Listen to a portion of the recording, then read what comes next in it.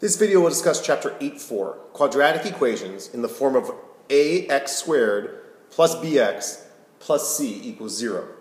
So we're going to start now. If you remember in the last lesson, we did not have a number in front of this x squared, or the number there was a 1. Okay, and so we are now going to start talking about what happens when there's a different number other than 1 here in front of the x squared. So it's going to be the same idea that we were using before, which is this x. Right? And so I'm going to now take this number times this number. If you remember before it was 1 times that, now it's going to be 7 times 4, and this is going to give me 28. And then I got to take this number that's in the middle, and it's going to be a positive 29 up there. So I'm looking for two numbers that when added together, I guess when multiplied together give me 28. When added together give me 29, and those numbers would be 1 and 28. So now I'm going to rewrite this equation, breaking the 29 into a 1 and a 28. So this is going to be 7x squared plus 1x plus 28x plus 4. So I want you to see, before we move on, that really I've just rewritten this equation using these two numbers for my 29. So the only reason I'm using this x is to get me these two numbers. Once I have this, I'm now done with this part. So if you remember in the last video, you could use these two numbers to get you the solution. It's not going to work this time. Okay? So now what I'm doing is I'm going to, similar to what we did a couple of lessons ago, I'm going to try to figure out what these two have in common and what these two have in common. So these two in common have an x. So I can factor out an x, and I'll be left with 7x plus 1. Whereas these two have a 4 in common. So when I divide out a 4, I am left with 7x plus 1. Now, what I see is that these have the x plus 1 or 7x plus 1 in common, and these have x, or I guess what's left over is the x plus 4. So my final factoring of this would be 7x plus 1 times x plus 4. And I want you to see that this was the x little trick that we started with. Keep in mind that that was useful to get me to here. It was not useful getting me all the way to the final answer. All right, so that's one example of a problem. Let's take a look at a second type of problem.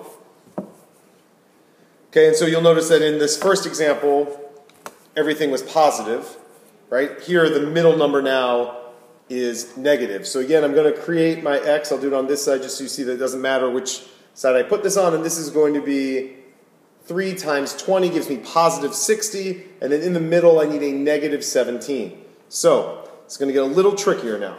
I need two numbers that when multiplied together give me positive 60, yet when added together will give me a negative 17. And so one trick that we got to start to be comfortable with is that if this number is positive and this number is negative, then both of these numbers would have to be negative. So I'm looking for essentially two negative numbers, because when I multiply the two negative numbers, it will be positive. When I add the two negative numbers, it'll still be negative. So I'm looking for two negative numbers that will get me that multiply together give me positive 60, added together give me negative 17, and that would be negative 12 and negative 5. So I'm going to rewrite this now as 3x squared minus 12x minus 5x plus 20. And so if you put these two together, I still got negative 17. So essentially all I did to get from this red step to this blue step was I rewrote this red equation, or red expression, with this part just looking like that. Negative 12 minus 5x is negative 17x. Okay, now what I'm going to do again is figure out what do these two have in common and what do these two have in common. Right? These have a positive 3. So, I guess a positive 3x, sorry. So this is going to be x minus 4. Okay, and now I know that I want this middle to be a negative, so a lot of times what some people may see here is if I take out a negative 5, instead of taking out a positive 5, right, I'll take out the positive 5 and then I'll switch it in a second. So if I were to take out a positive 5, my problem is I would have I'd have negative x plus 4, right? But I don't want negative x plus 4. What I want is x minus 4, and now is when you would use the negative 1 trick. So I'd multiply all of these by negative 1, and I would get myself to something looking like this. Or the other way that some people can see this is that if I take out a negative 5 instead of a positive 5, this divided by negative 5 will give me positive x. This divided by negative 5 will give me negative 4. And I now have my x minus 4s. They now have the x minus 4 in common, so I go x minus 4, and then 3x minus 5, right? Because I'm taking those. So that would be my answer there. All right, and then I want to show you one more example of how sometimes this doesn't totally work out.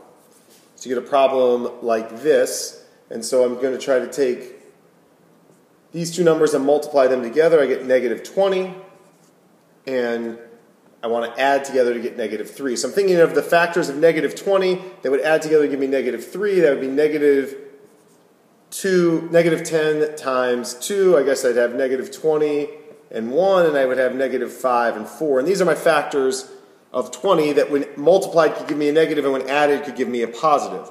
These are the only three that would work. And so when I add these, this is negative 19.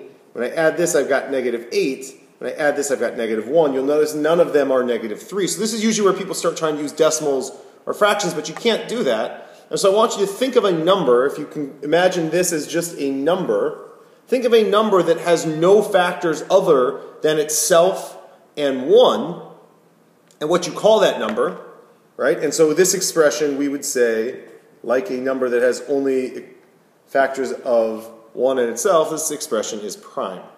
So at times it doesn't work. Now I don't want you to fall in love with the prime idea, because a lot of times it's that people can't think of these two numbers, so they think it's prime. Just because you can't think of the two numbers doesn't mean that they don't exist. But if you've gone through all the factors and none of them can get you there, then you have an expression that is prime. All right, and then one final example is what happens when you add the equals 0. So adding the equals 0 is just going to basically add one extra step for us. All right, I'm going to take this, our shortcut that helps, or our organizational tool that helps us, which is the x. This is going to be negative 10, so they multiply to give negative 10, and add together to get 5. I'm sorry, to get 3. And so I'm thinking of the number 5.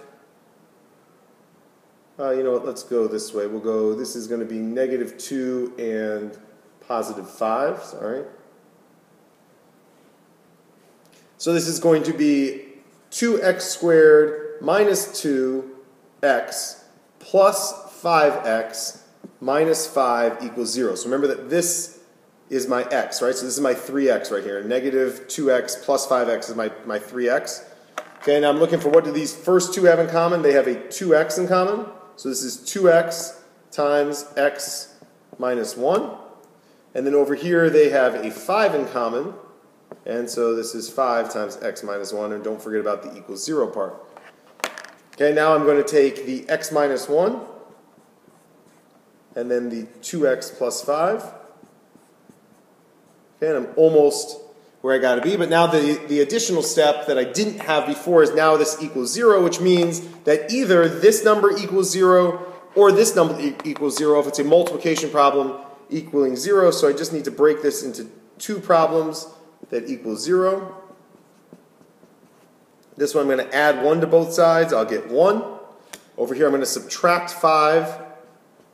Right? So I got 2x equals negative 5 because I'm subtracting 5 from both sides. And then I'm going to divide by 2 and x equals negative 5 halves. So my answer, and again I can put this in the form of a set, is negative 5 halves and 1.